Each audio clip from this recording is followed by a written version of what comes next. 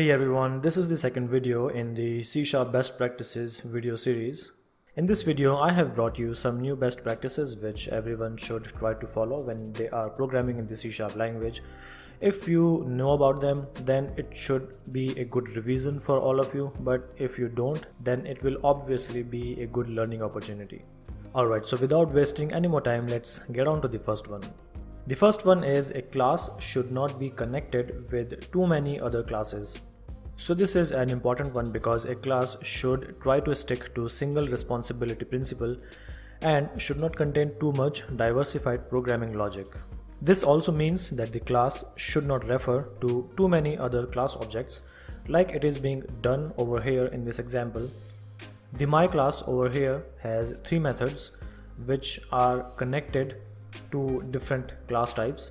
So what will happen is whenever there is a change in any one of these classes, then this entire my class, or at least the part of the functionality which is actually referring to the class type which is being changed, will need to be tested. If multiple classes are being changed, then all of these methods which are using those classes will need to be tested to make sure nothing is broken after the last change. This simply means that if a class has so many connections to other classes, then it becomes increasingly harder to test the code base whenever a change takes place. For instance, when any change or fix occurs in a class code, then ideally all the connected code logic needs to be tested. This is a big overhead when client deliveries are tight and when production issues are being fixed. That's why it is always a good idea to limit the amount of functionality for any class to a single one, or maybe a limited amount of business logic, so that we don't have to worry about the integrity and consistency of the class code when any external change is done. The second one is assign default values to variables. This is important because they can have an invalid value instead of having a valid default value before they are used.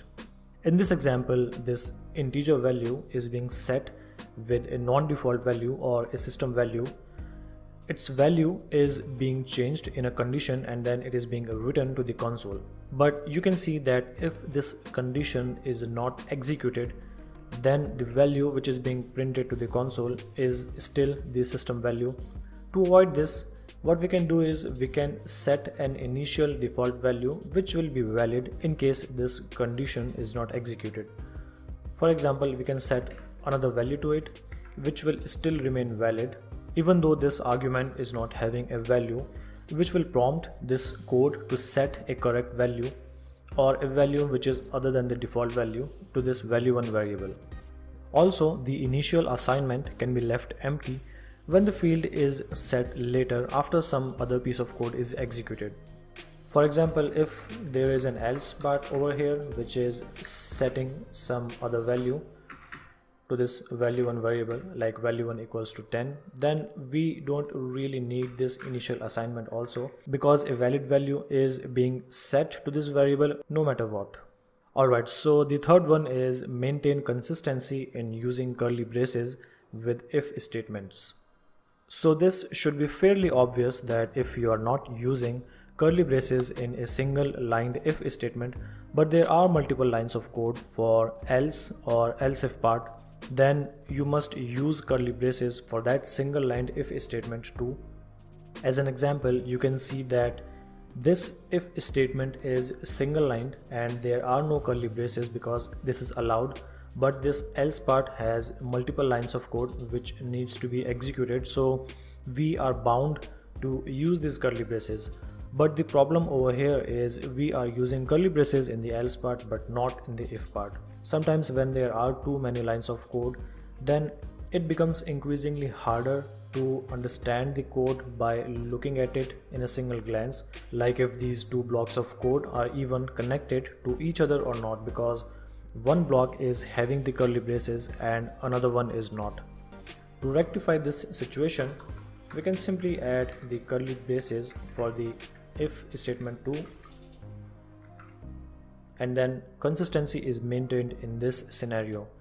This makes it easier to understand the code and will avoid any kind of confusion as to what code will do what. I personally always use curly braces because eventually it becomes a habit, and if you are working in a team setting, then everyone will have an easy time understanding your code. So that was it for this video guys. Do let me know what you think about it, and if you have any questions or suggestions, then feel free to use the comments area. Also, if you think that this video is helpful for you, then please don't be shy and place a like, and also subscribe to this channel so that you will be the first to know when new videos will come out. I'll be back with the next part of this video, and I will see you in the next one. Till then, have a great day.